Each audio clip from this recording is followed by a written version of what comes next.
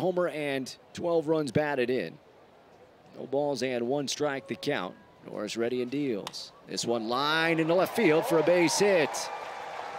Through the breaking ball that stayed up, and Lee whacks it into left field. 1 ball, no strikes.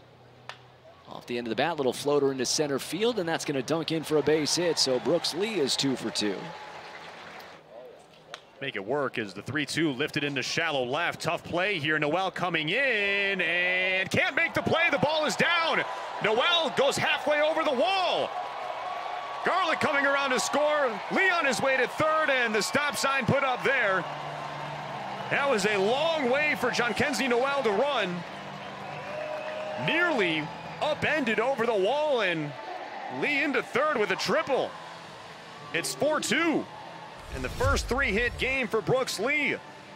Noel just could not get this, overran it, and almost couldn't put on the brakes. He has collected his first 3-hit game at AAA tonight. He's got to find a way to get on the 0-1. High fly ball left field. Noel goes back. He turns around. It is gone.